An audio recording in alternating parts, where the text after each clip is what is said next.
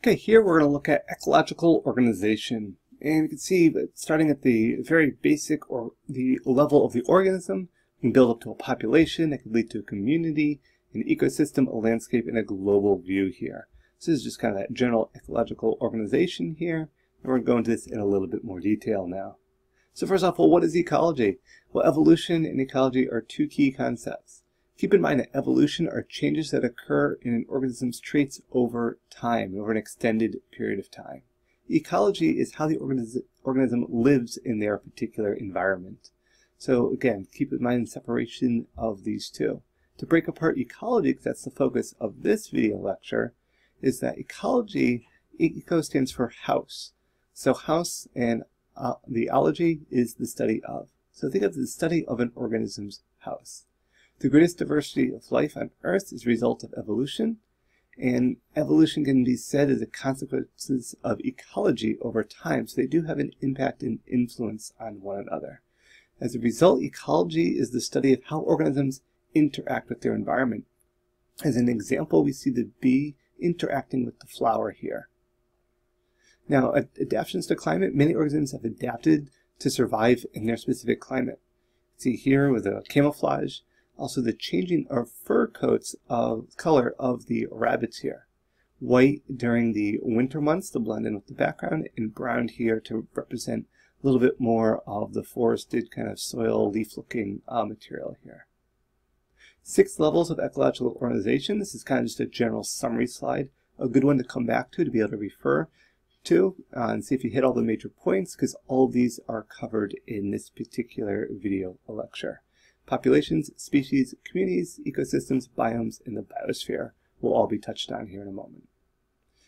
So starting with first populations. Well, what's a population? Populations are individuals of the same species living together. The demographics are the statistical study of populations, which allow predictions to be made about how a population will change. So we're looking at past data, past influences. We can make a prediction. Doesn't necessarily mean that's how it's going to turn out, but a prediction on how that population may change over time. And sometimes it's can go up and down in kind of a predicted pattern here. Here we're looking at median household income, just as an example of how things can fluctuate and change, but we're tying this in to populations of species living together. So what's a species? If there's a species living together, well, how do we define a species? Well, species are all populations of a particular kind of organism from a species. So what's this kind of mean? Well, this assumes there's common characteristics within a similar species, genetically compatible, interbreed under natural conditions, and sexual reproduction can occur. Cannot be with exclusive asexual, so we don't count this with asexual organisms, how they replicate or multiply. This is reproduction in the absence of mate or of fusion of organisms. So prokaryotes, amoeba, and some animals, plants, can reproduce with asexual means. Kind of that exactly fits the definition for a species. Here we're looking at different bird species here, and these all have common characteristics. They're genetically compatible. They can interbreed under natural conditions and reproduce by the way of sexual reproduction. So this species is Latin for kind or appearance. And Linnaeus describes species in terms of their morphology. Keeping in mind, morphology is like the shape or how they visually look. Modern taxonomists also consider genetic makeup as a function and behavioral differences when describing a species. So we can be a little bit more precise now. Look at the DNA, see some commonalities that may exist. And that's how we can kind of classify or define a species. Communities are populations of different species living together. So this is the most system to define with precision, a community. Because community is a macro system, so it's a large system. It's held together by feeling and sentiment at the interface between society and microsystems. So we say the community could be, for example, the school community. It could be the town community. It could be the state community. It could be the region community. So that's why it's difficult to define with a great deal of precision. Communities, though, the consistent part is populations of different species living together. So in a community, the populations identify with one another. They may occupy common territory, engage in common activities, and have some form of organization that provides differentiation of functions, which allows the community to adapt to its environment, thereby meeting its needs of its components. So the meerkats can have a lookout. We see a local community here engaging in activities, this interaction between different species here. Now, within these communities, components include the persons, groups, or families and organizations within its population and the institutions it forms to meet its needs.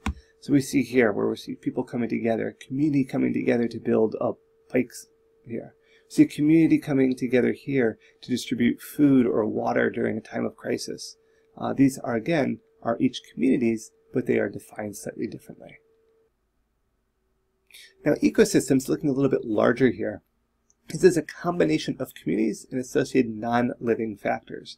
So an ecosystem is a natural unit consisting of all plants, animals, and microorganisms, also including the biotic factors, in an area functioning together with their non-living physical or abiotic factors in the environment. So this is defining an ecosystem. Here we have a highway that's passing through, and we have an animal crossing passage here to eliminate the need for them to kind of go through the road system. So this is, again, kind of a small version, kind of an ecosystem, because we're taking into account biotic factors, the animals, and abiotic factors, which can be just the physical outline of the land there. In addition, we have something called biomes. Biomes are major terrestrial areas of organisms that occur over wide geographic areas. So biomes are very large scale based. Location of each biome is primarily defined by the temperature and precipitation that an area may receive. Biomes can also be defined by winds, rapid temperature changes, fires, floods, etc. This gives you just a little bit of an idea of classification of some biomes here. And they're listed here, but the key part here is that it's major terrestrial areas located within the geographic range of the world. And how we kind of link all this together is the biosphere. So this is the largest scale that we're going to look at.